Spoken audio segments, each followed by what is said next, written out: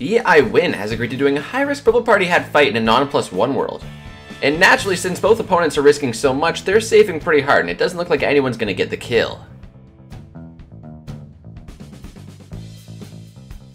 When he eventually gets knocked down pretty low life points. So he risks it and pulls out his axe and figures he'll just teleport away before Venge can hit him back. But he clicked his teleport tab a split second too late and ended up dying. Oh, and if losing the hat wasn't bad enough, he lost his cape too. That is seriously unfortunate. Meanwhile, this dude's doing some seriously high-risk PKing with his range tank.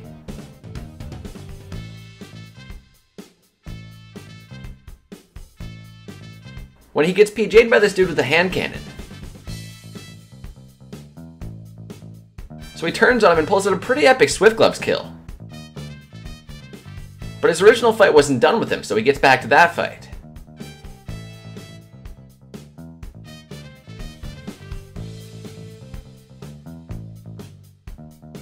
And then literally just a few hits later pulls out another Swift Gloves kill.